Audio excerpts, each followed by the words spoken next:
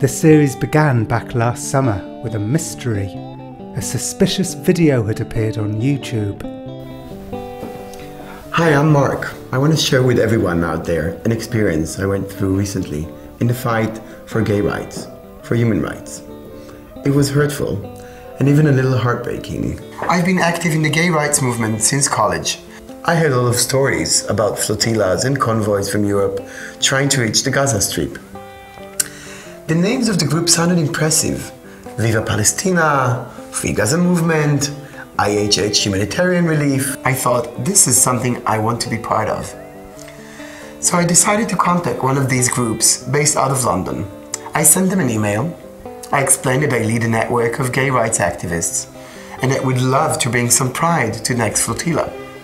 After about a month, I get a short email from the London group saying that the participation of my LGBT network would not be possible, since it would not be in the overall interests of the flotilla. I was surprised and a bit insulted. Who are these people? Unlike most homemade YouTube videos, there seemed to be a second unit getting B-roll of Mark Pax in the corner of the room and following him down the street. So I decided to check his story out with the Free Gaza Movement in London. We're the only ones in the flotilla with an office in London. So it would have had to have been you? If he's contacted London, then he would have come through here. And you've not had an email from him? No, and I had checked all the Free Gaza email accounts. He hasn't contacted us at all. And if I'd replied to it, I certainly would have remembered, but I wouldn't have replied in those terms. And if a lesbian and gay group did contact you, would you have said that it wasn't in the best interest of the flotilla to have them on board? No, of course I wouldn't. Do you know who's behind this? I haven't looked into it. I know that the link to it was tweeted by various Twitter accounts that came from the Israeli government. Okay. We're not the only people interested in discovering Mark Pax's real identity. A pro-Palestinian group called Electronic Intifada has been doing its own investigation and has somehow just discovered that he can be briefly witnessed in a commercial for an energy drink called XL. There he is. Good to see him. Just briefly, yes. Oh God!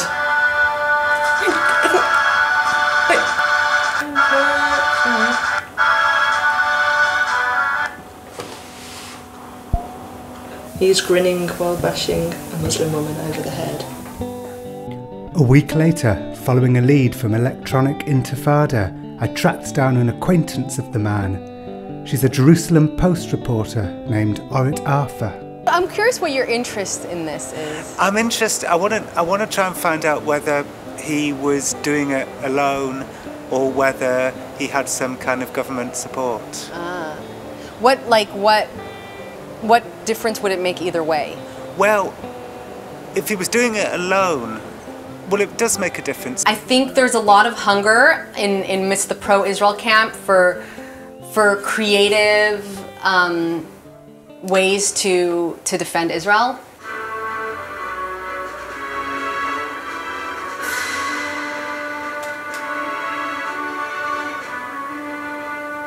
What do you think of that? It's just a commercial for that drink. I mean, nothing really to comment on. It's 9 months later. The series is coming to an end and I feel I need to tie up the loose ends. Who was the man in the video? His real name, it turns out, is Omer Gershon. Well, around a year ago, a friend from the States called me and said, listen, I want to do this short thing about the flotilla and you know what the flotilla is and all. And what did you say? He said, you're fluent in English, why won't you help? And I'm like, no problem. He said, I want to show it to some friends in the States. So his intention, he said to you, this video, I'm just going to show it to a few friends. I'm going to show it in the States for a couple of people, a couple of organizations. So you thought it was going to be like in a public presentation, in some private conventions? I didn't know it's going to be like this, yeah. Did you imagine yourself just like in a convention, in like a conference room, being Probably, on the screen? Yeah, being shown and being explained. Did he say who he was going to show it to? No, and I didn't bother asking.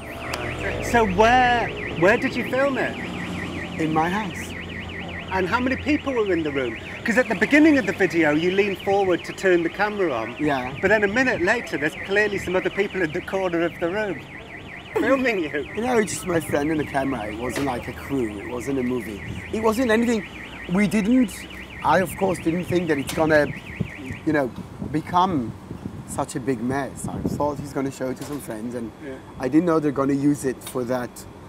So what did you think it was gonna be? I didn't think much of it. I'm sorry. Maybe it was a blonde moment, but I do so many things. I do tons of stuff, so I did it as a favor, and afterwards I just didn't think of it until it went on YouTube, right. all over. So your friend in America, so it was his idea? Yeah. And who is he? He's a friend. He's more of an activist, because So a gay rights activist? Yeah, and I'm not an activist much.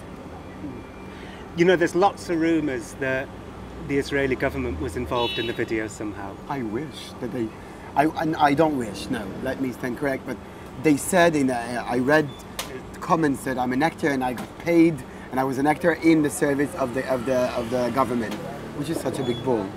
It was a year ago, and now you're here. So why? Why did it all happen? Because from what I understood is that my friend sent it to another friend of his that works at the Prime Minister office, and he... In Israel? Yes, and he put it on their website, and then it became a whole big mess. Omer says he's annoyed with his American friend for putting the video out. He says he knows it's full of lies, but he stands behind the lies. You never called the Free Gaza Movement in London and asked to be on board the ship? Me specifically, not. So that's just, that thing just wasn't true? No, but my friend called them, I didn't. He said he called them, yeah. What's his name? Oh, I'm not going to tell you. I can't. When you said it, so I phoned the Free Gaza Movement and they said, oh, you know, we don't let people on board. Did a bit of you feel like a bit embarrassed that you were saying things that weren't true from your perspective? A friend of mine did it, and I said it. I didn't feel wrong because it wasn't me, it was him who called, so I mean, I don't see the difference. But if a gay person phoned the Free Gaza office in London and said, we want to get involved, I'm sure they'd let them on board. I'm sure they would. I will be very happy and surprised to see, you know what? I would love to see a bunch of gays with shorts and a gay flag on a flotilla entering Gaza. Would love. We'll probably be shot on board, but I would love to see that. Right. I just got an email from a friend with a short movie from Iran about this gay guy being skewed from his rectum to up to his shoulder by a big skewer in the city square for being gay, and it just put him on the skewer. He was up in the air, and it's the most painful way to die because it goes through your intestines and it takes hours. In Israel, it's not an offense. It's not a criminal offense to be gay. It's not a criminal offense to sleep when a man sleeps with other men.